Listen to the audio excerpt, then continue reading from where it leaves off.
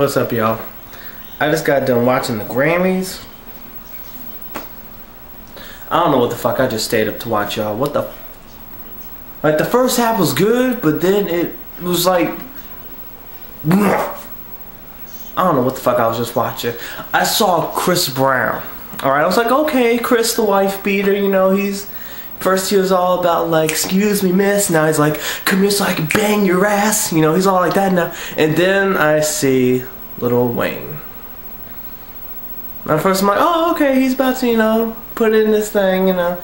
Then I see this motherfucker walk up with PJs and slippers. Now I'm sorry, but I was born in the 90s. Last I checked, gangsters were supposed to have do-rags on their head, guns, their posse behind them, Cadillacs driving down, butterfly windows, and looking all hardcore, baggy pants hanging off their ass. I did not know that gangsters wore PJs and slippers now. And and of course Lil Wayne says this in all of his songs. Oh, he's a blood. I'm sorry, dude, but if I was the leader of the Bloods, I would never catch any of my peoples rocking fucking PJs and slippers. That's not gangster. That's sad. I know more about gangsters than he do. That's a goddamn shame. That's a goddamn shame. Let me be the leader of the Bloods. I'm like, kill this motherfucker right now. That dude, Lil Wayne's supposed to be representing them? I don't know what happened, y'all. Rap has fucking changed. And don't get me started on fucking Nicki Minaj, bitch ass. She fucking supporting the Illuminati. Bringing out got the Pope breakdancing. Why is the Pope breakdancing? Ain't he like 7,000 years old? Got him doing flips and shit.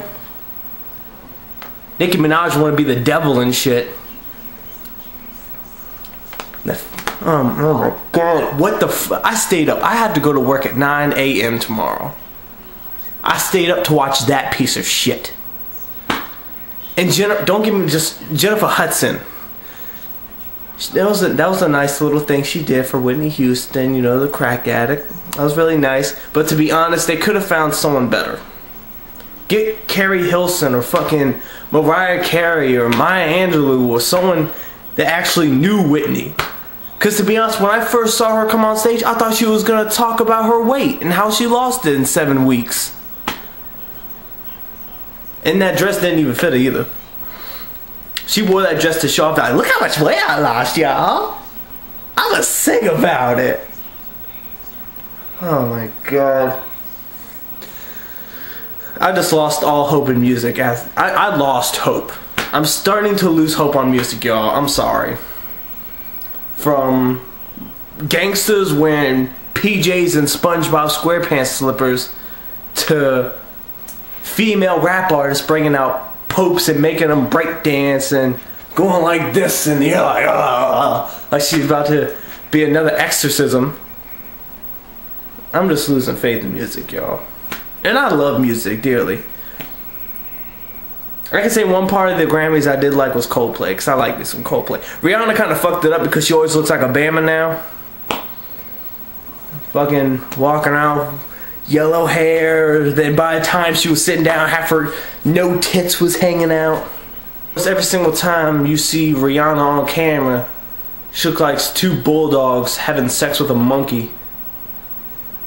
That woman looked, I don't know why, she looked like hell. I don't know what to say. Katy Perry was pretty good though, I'll admit. Katy Perry was doing a thing. Other than that, the Grammys sucked donkey dick.